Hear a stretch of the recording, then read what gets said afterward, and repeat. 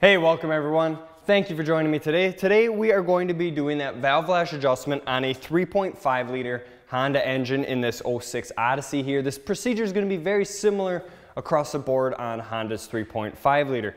Things to note right in the beginning here, engine stone cold. This thing sat overnight. We want to be adjusting these engines cold. As an engine warms up, everything expands. It's going to change our valve lash adjustment. So we want to start it cold. Another thing I just wanted to mention, Milwaukee was nice enough to send us out some new tools, their newest half-inch impact. This thing's putting out 1,400 foot-pounds of torque. This thing is insane. I don't even use air tools anymore. This is my go-to. I haven't used my half-inch air impact since I got my hands on this thing. This new one-key one also, I don't have to use a torque stick with anymore. With the push of a button, I can set this thing up for lug nut mode. So when I'm torquing down a lug nut, this thing will preset the torque somewhere between 80 and 130 foot-pounds, and then I grab the torque wrench and finalize the torque on that wheel. So no more torque stick on here. We have really good repeatability with this thing. So thank you to Milwaukee for shipping this thing out. This thing is phenomenal. I already have our right front wheel on here ripped off. We got to take the wheel off because we want to go through the wheel well to get on the crank pulley, because we're going to have to spin this engine over by hand to get the camshafts in the proper place for the adjustment. We want to adjust our valves on this engine, our exhaust valves most likely, on this engine when they're not engaged by the camshaft. Does that make sense? We want to do it when they're not being pushed down, when they're not being opened. They have to be closed. That's when we're going to get that lash in between there that we're going to measure. So this is a multiple hour job. Book time for a technician is 4.3 hours to do this job. If you're a DIYer doing this thing at home with hand tools and that kind of thing, expect this to take a weekend, most likely. It is a big job. You know, we got to rip the intake manifold off, both valve covers. It is an involved job. So without further ado, I think let's get right into this thing. Obviously, we're not going to be on video here for 4 hours, so I will speed up some of the monotonous parts. But anything that pops up, we will definitely talk about. So let's do it. Hang on. Okay, so getting right into it again, we're going to have to rip off our upper intake plenum, both valve covers, and everything that's in the way. So let's start off with our air filter assembly here, our air intake snorkel.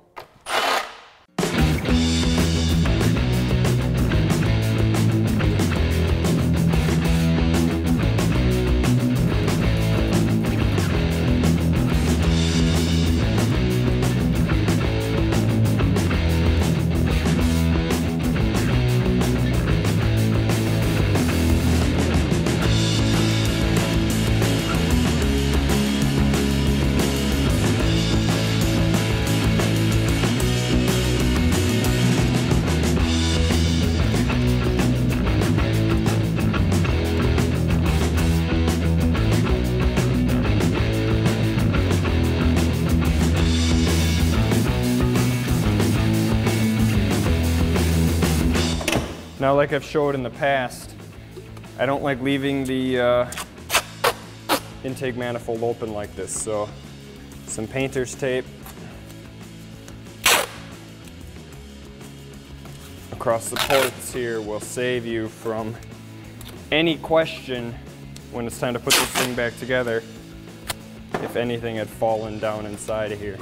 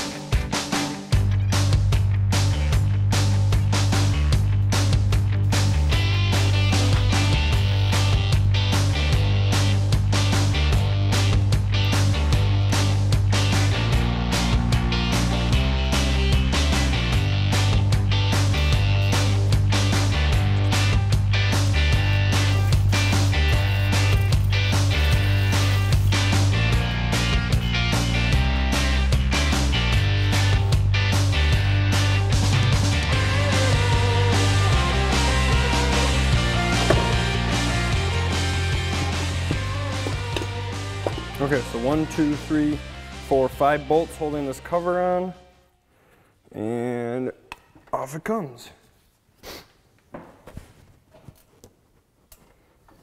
And we do have new gaskets for this thing.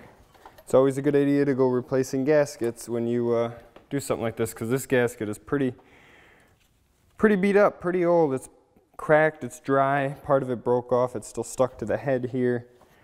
So yeah, gaskets are getting replaced. All right, let's take a good look at what we're looking at here. So as you can tell, we have this side of the engine, which intake ports, this is our intake camshaft that runs here. Well, this is only a single camshaft, so it's riding on the intake lobes right here. So these 6 valves right there, 2 valves, 2 valves, 2 valves per cylinder, these are all intake cam. And then this side of our engine is our exhaust cam, which makes sense, right over by the exhaust manifold that's sitting down here. So what we're going to adjust is these on our intake cam and then these on our exhaust cam. We're going to loosen this nut and we're going to take a screwdriver like so, and we're going to spin these in or out to adjust that lash. All right, so the only thing though that I haven't mentioned yet is how do we know where to set the camshaft on this thing for which cylinder it is that we're working on? Because remember, we have to have our cam set in the right spot so we can adjust the valves properly. Well, luckily on Hondas, according to our service information here, there is a cover that sits on our front cover here that we can pull off. And there's like a sight window here that's going to line up, and there's going to be a number right on there. And let's see if I can show you guys. Okay, so as we spin the engine around, our goal here is to line up this little notch right there with the line and the corresponding cylinder that we want to adjust first. Now, on our Honda 3.5, these engines are going to sit 1, 2, 3 on the back, 4, 5, 6 if you look at the diagram here. This thing is put together like a Ford engine with all 3 of the same matching cylinders all on the same bank. So as we spin this engine over, if we want to start with this cylinder right here, we're going to bar this motor over. So we'll get this thing perfectly aligned. That looks great. Again, we're just trying to align that line on the cover, this black line on the cover in there, with the line on the face of the camshaft sprocket. For 6, we're going to be adjusting this cylinder right here, or this cylinder right here. And I can feel a tiny bit of play in our rocker arm on the exhaust, and more play, I would say, on our intake cam. You can see as I kind of wiggle here that I do have some play, and if you listen really close,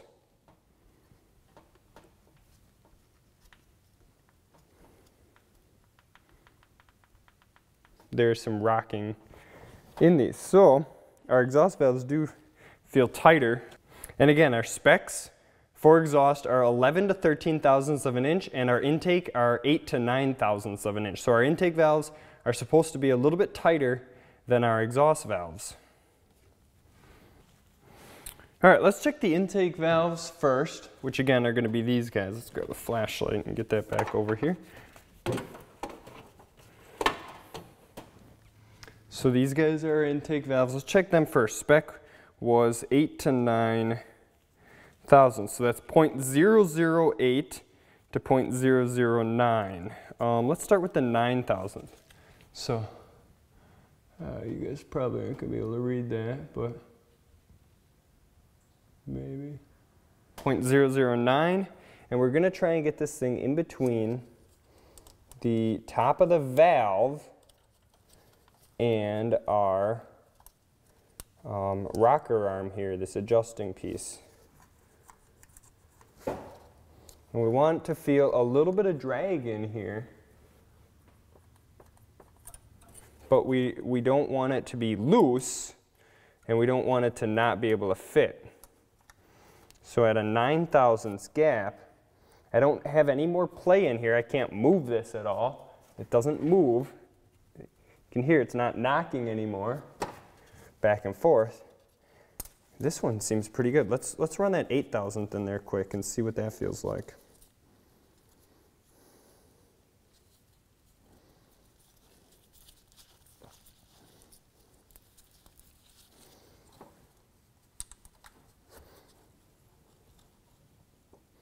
So under 8,000, there is a little bit of movement as I wiggle this thing.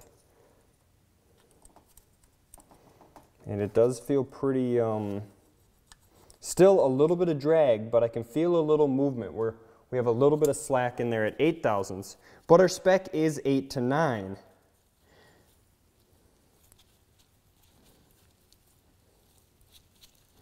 So what I'm going to do is I'm going to run with the larger spec. I'm going to run with the 9,000th on this because we kind of already think, or we are thinking, that our cylinder head is being impacted. The valve is coming into the bottom of the head and taking up slack. So I'm going to plan to adjust these things to a thicker feeler gauge, to a larger gap.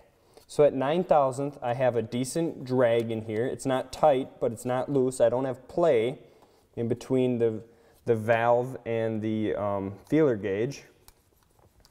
Our intake valve is in spec on here. That looks good. Let's check our exhaust valve. And now again, we're 11 to 13 thousandths. So I'm going to start with that 13 because again, I want to adjust this thing a little bit tighter, a little bit looser, because we want to plan for this engine basically getting tighter over time. So we're going to go on these guys right here and see if we can fit our feeler gauge in between here. And it looks like our feeler gauge is at a bad angle here. Looks like we're going to have to bend it.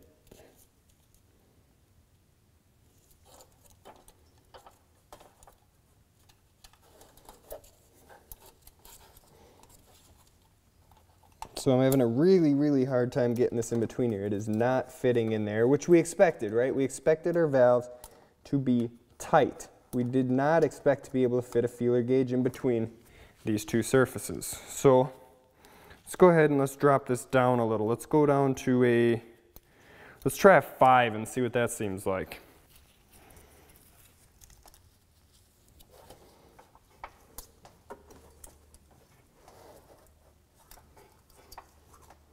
Now the exhaust cam does seem a little bit harder to check on these. Again, we'll put a bend in our feeler gauge.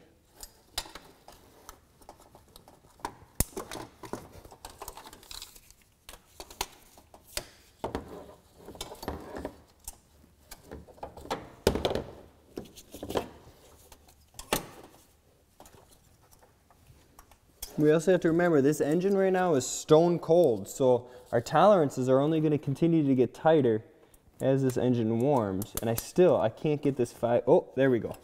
I got a 5,000 through. It's just tricky to get these in here. But there we go, 5,000.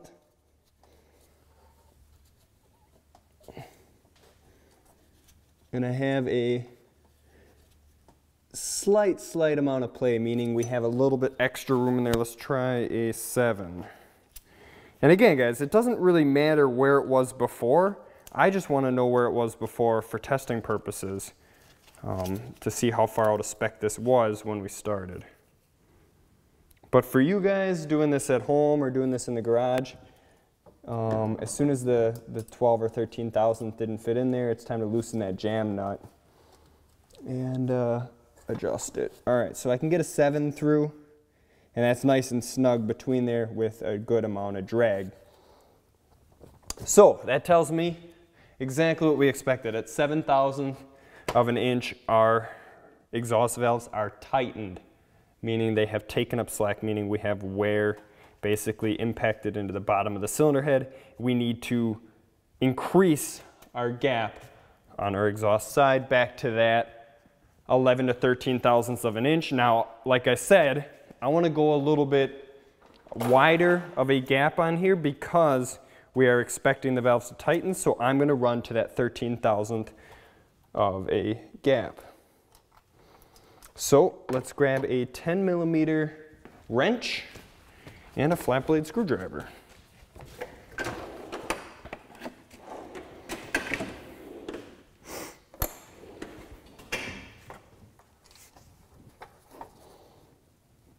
And we'll loosen up our lock nut. There we go. So our lock nut's nice and loose. And then we'll get a smaller screwdriver. We will back this off, and I'm gonna go, we'll go one full turn and see where that leaves us. So I'm one full turn back, and now I can get our 13th thou in between there. Now I want to, with my feeler gauge in there, I'm gonna start to run this back in. Now we don't wanna tighten this adjuster down to where you can see I went one full turn back and now my feeler gauge in here is completely stuck. I can't get it back out. That's because we went too tight. So we want to feel just a small amount of drag on here as we adjust.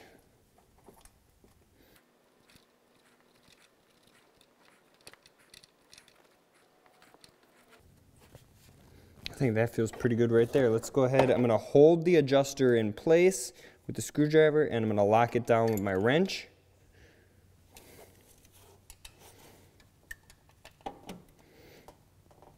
Like so. And let's see what we've got. So again, we want a little bit of drag on here, but we don't want it tight, but we also don't want it to be loose. So let's see if we have play on this one now.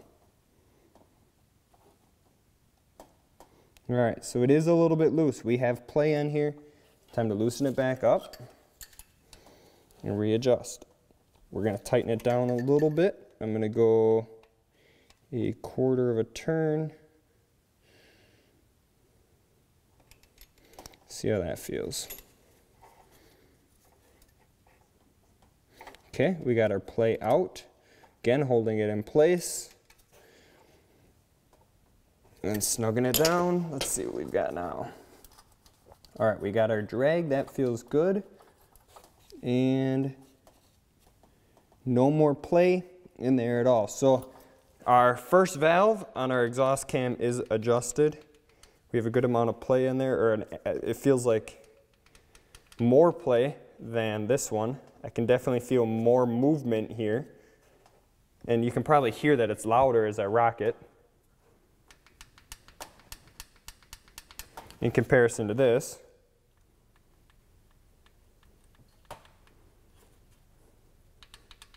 Definite difference, and our 13,000 fits in here nicely. All right, on to the next one. So we're still in cylinder 6, we're just adjusting the other cylinder 6 valve. So we got to pop our lock nut loose. Actually, let's just make sure this one's tight before we move on. That's good.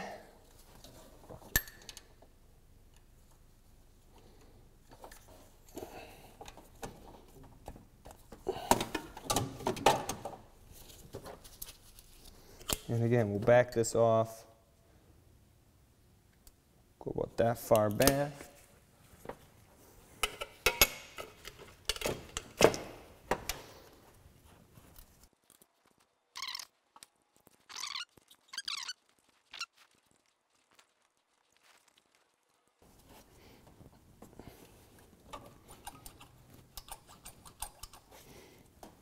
Okay, that's good.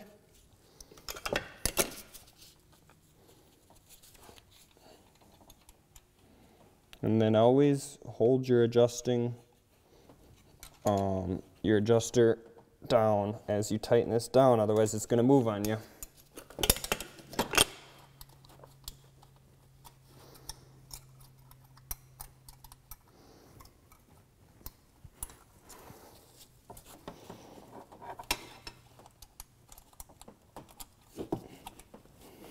All right. No play in there as I wiggle our rocker arm here. Let's pull that back out. And again, you can hear more play. All right, so cylinder 6 is now properly adjusted. I think we just got to check this other intake cam quick, or this other intake valve quickly.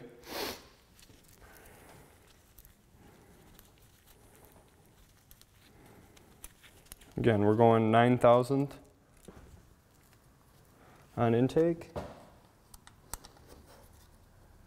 Yep, we're good. All right, cylinder 6 is done.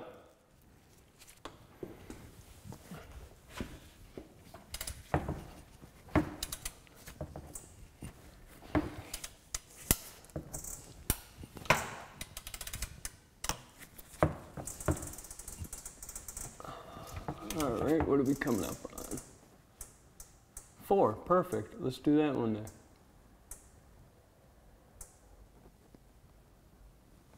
All right, that looks good for 4. Let's see what we've got. Okay, we'll check our intake cam again first in hopes that that's okay.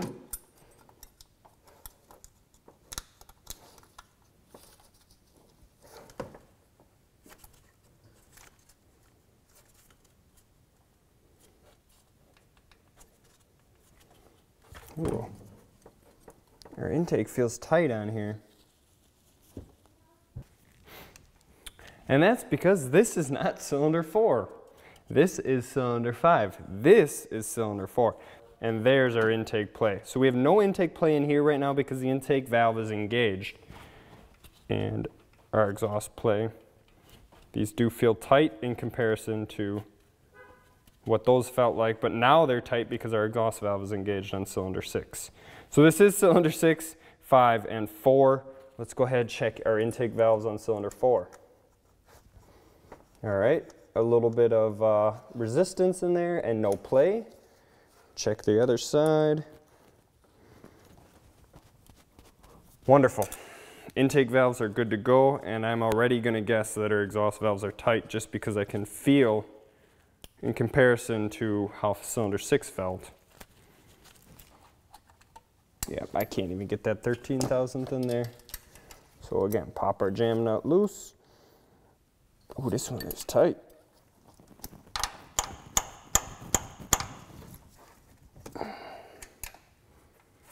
There we go. Take it back, a turn, and let's see what we've got. Now I'm not going to bother checking where these were before. It doesn't really matter at this point. We know they were off. Now at this point it's just a matter of getting it fixed.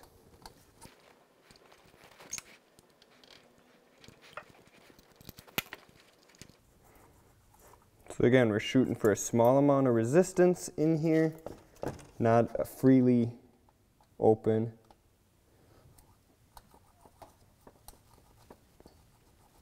About like that, and then no play as we wiggle that.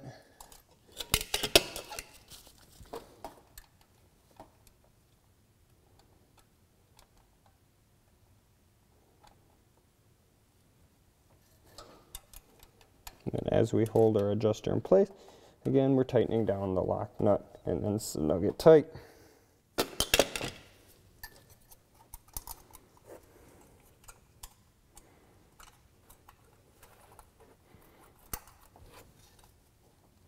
Perfect, and let's see how it sounds.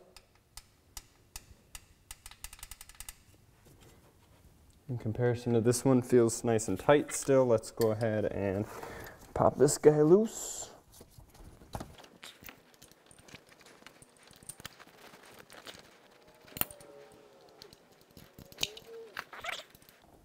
And let's see how that feels. Okay, a little bit of resistance and no play in between there when our feeler gauge is installed. Let's feel it. Wonderful. All right, cylinder 4 is done. All right, on to cylinder 5.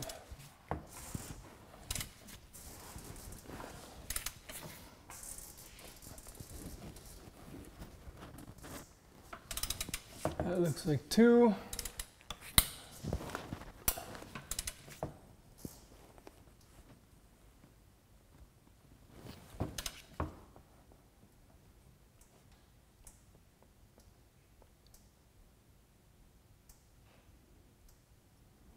All right, there's cylinder 5.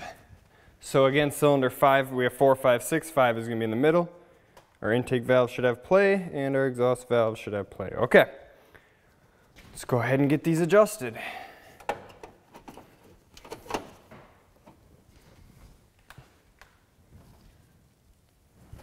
All right, we'll check our intake valves first.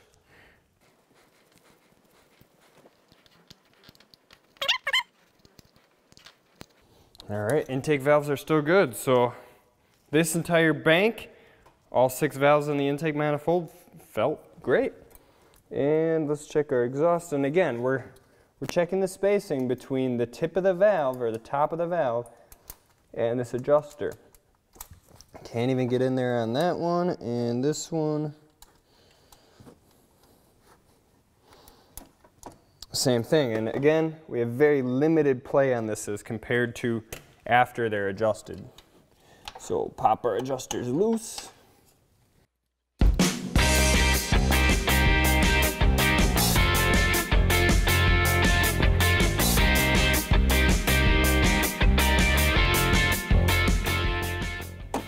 And no play.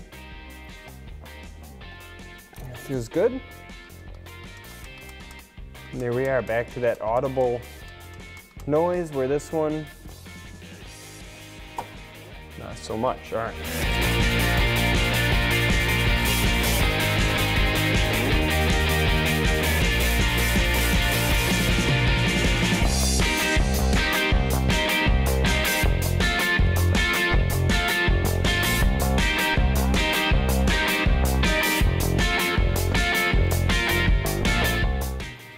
Wonderful. All right. So bank 2, our front bank containing 4, 5, and 6 is done. I think we can throw our valve cover back on and go on to the back bank. All right, so our valve cover is all prepped. New gasket, new spark plug tube grommets. Just gonna wipe down those tubes quick.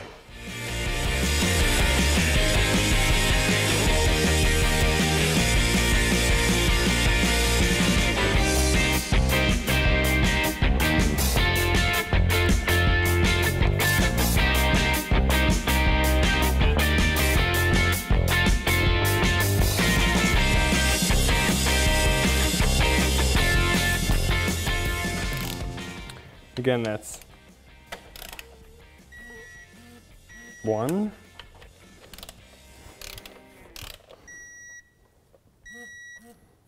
2, 3, 4,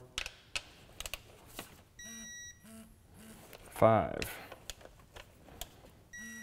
All right. Our valve cover's torqued down. So cylinders 4, 5, and 6 are all done and good to go. We can pull this tape off of here and put our dipstick back in. Wonderful. Could put our coils back in.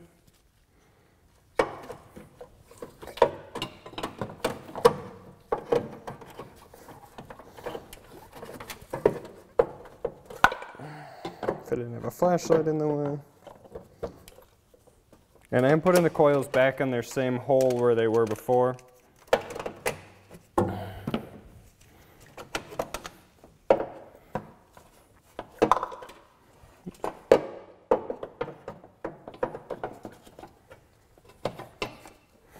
Unfortunately, this valve cover is peeling pretty bad, the paint on it. Otherwise, it'd be nice to have that nice and cleaned up. I was able to get this side cleaned up nice, but the paint is pretty peely. Okay, I'm gonna finish up with this later. Why don't we jump over to the back side now, and let's see what it's gonna take to get our rear valve cover off. Looks like we got a big engine harness running over the top here. Let's take a look.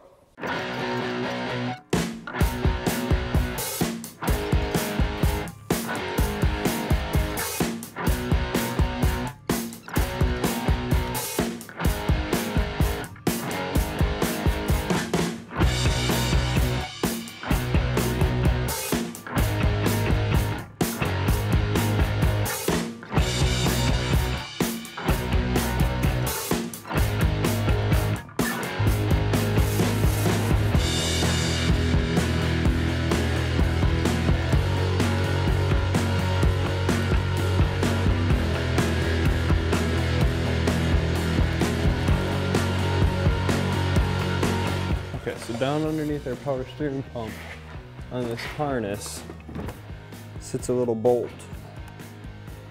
See it right there? You'll have to loosen that up.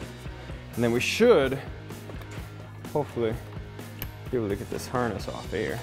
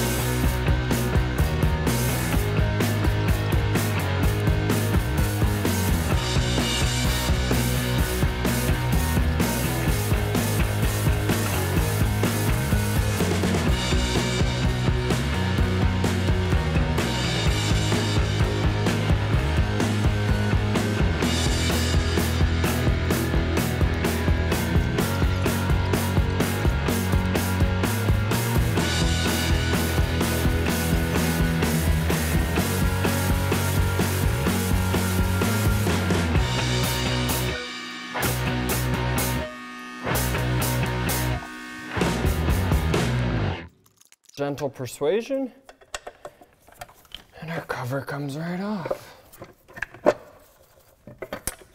There we go. All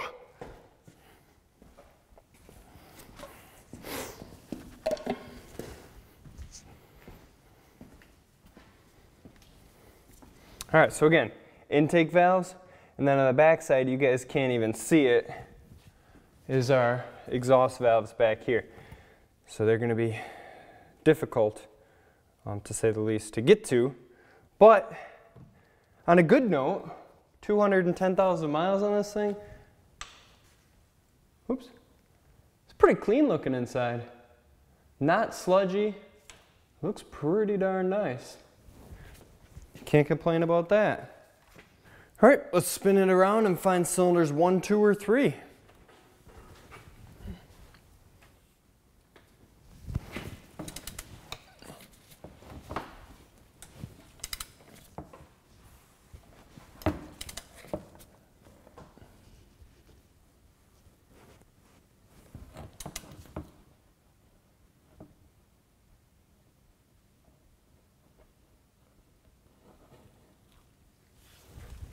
All right, that looks like cylinder 3.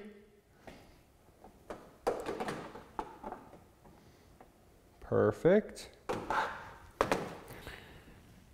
All right, we'll start right in on cylinder 3's intake valves and verify that we can get our 9,000 through there. So again, 9,000 feeler gauge. And first of all, make sure we can feel our play. And these valves feel tighter on exhaust on this head. That's interesting. I almost have no play on the exhaust side on cylinder 3. All right, let's see what we got here for 9,000.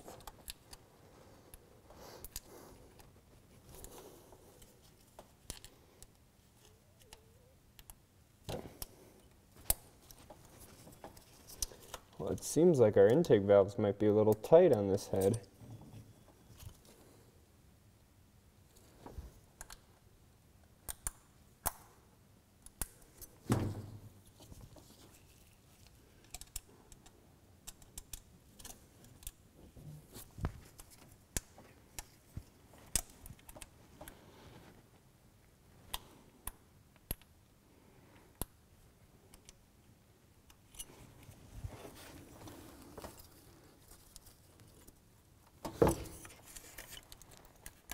Well, there we go.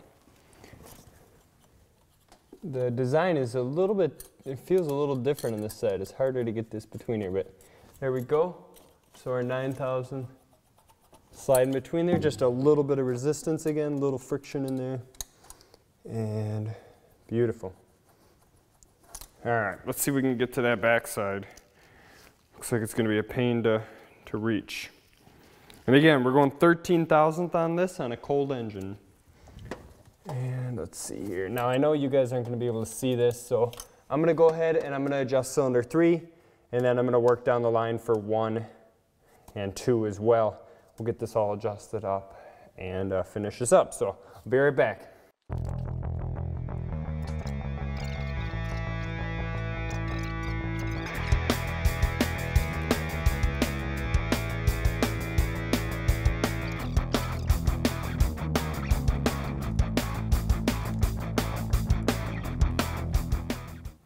All right, so you can see I've put a mirror back there. And right in the center there, you can see my feeler gauge in between there. And that's what we're adjusting.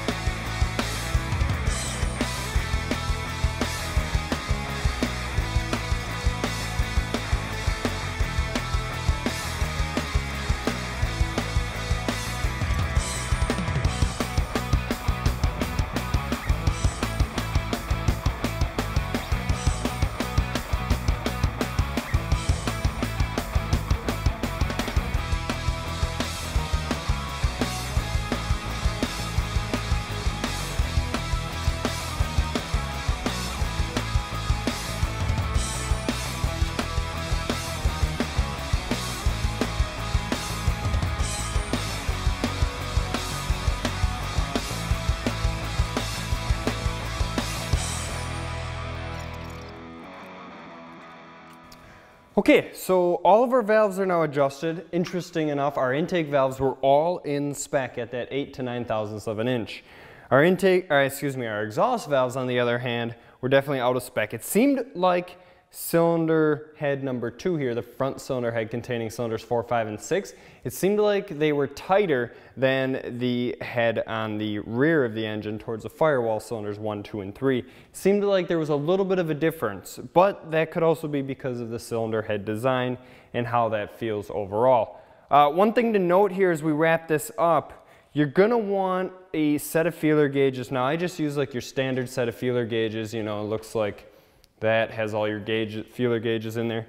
You might want to see if you can find yourself a feeler gauge that's got a 90-degree angle on it, or you know, one that maybe looks like this. Might be a little bit easier for you. Unfortunately, I didn't have the right size in that style feeler gauge, but you know, something like that might be a little bit easier to get in there because the exhaust valves are a little bit hard to get to. Especially because on the back side, and then you're going to want yourself a mirror of some kind to be able to see what exactly it is that you're working on back there, noting that you are working backwards when you're looking in the mirror. But all in all, not a horrible job. The front is definitely much easier to adjust than the rear.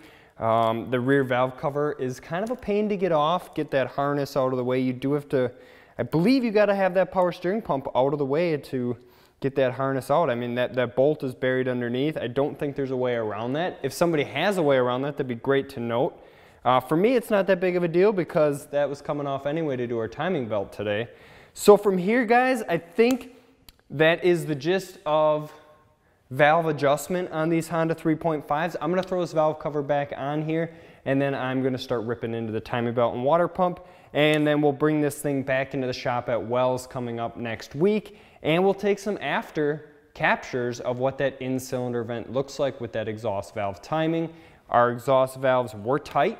They would show up as an advanced event happening inside of our cylinder. Our exhaust valves were opening early, and because they were tight, they were opening up more aggressively as well. So that's it. This is the end of the part 2. Part 3, we're going to do some verification and look at those same diagrams that we looked at in the first part of this video. So again, if you like what you see, please guys give us a thumbs up. If you haven't already, please subscribe. Thanks for watching. I hope that this breaks it down a little bit. So if you guys are trying to tackle a Honda 3.5 in your garage at home for a valve adjustment, hopefully this definitely helps for that. So until tomorrow night, where we go over part 3 and we do some verification, we'll see you then. Happy wrenching, everyone, and we'll see you tomorrow night. Thank you.